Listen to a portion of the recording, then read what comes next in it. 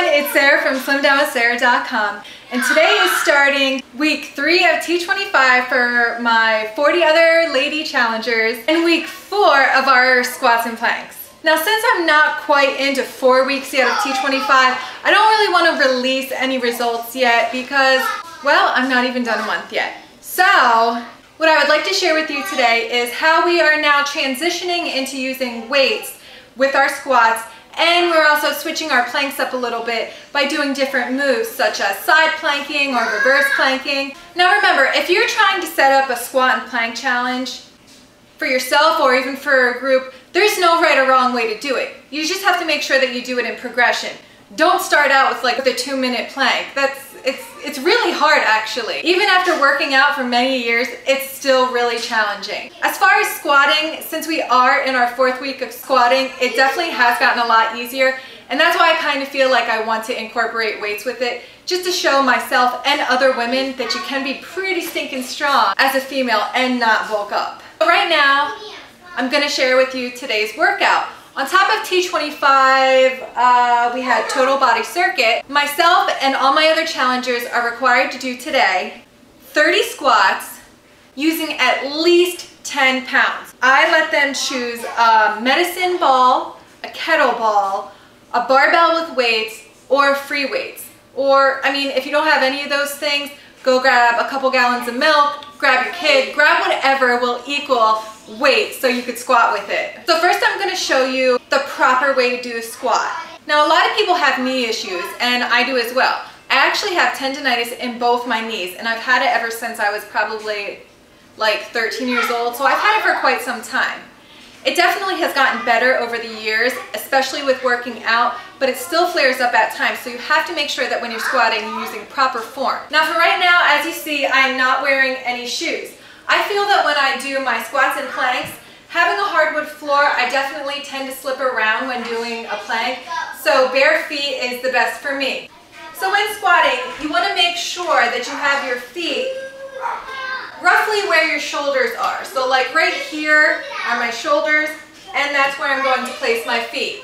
You can squat wide, you could do a standard squat, or you could even move your feet in. It just really depends on what the challenge is asking you to do.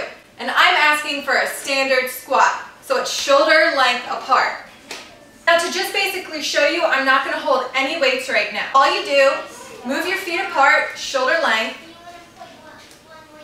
I like to hold a little praying mantis stance. That works for me. You could hold your hands here, you could hold your hands here, here, here. It really doesn't matter, but this is best for me for stability.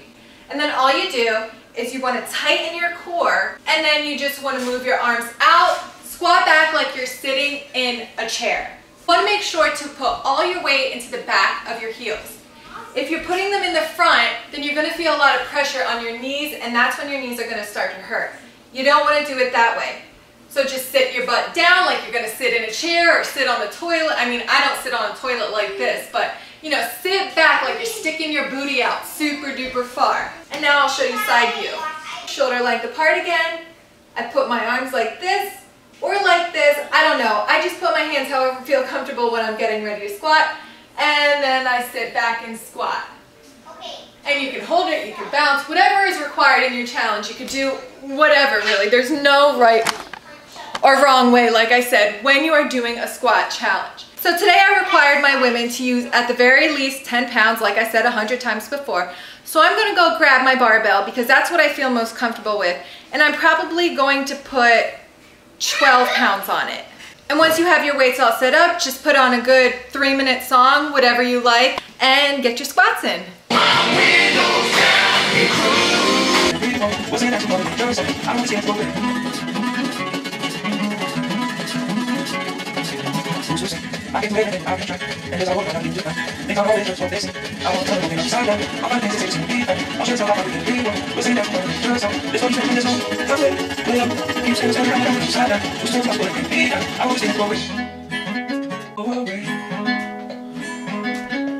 So that's done. Got my heart rate up a little bit.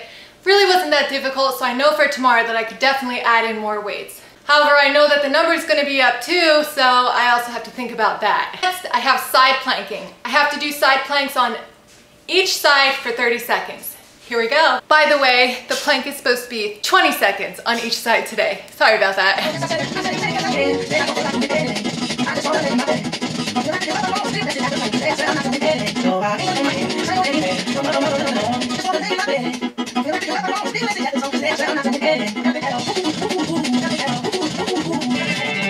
And that's all there is to it when it comes to side planking, modified and extended, squats with weights. I mean, it can be just as easy as that, especially if you're just starting out, or if you want to add in a little something with the program that you're already doing.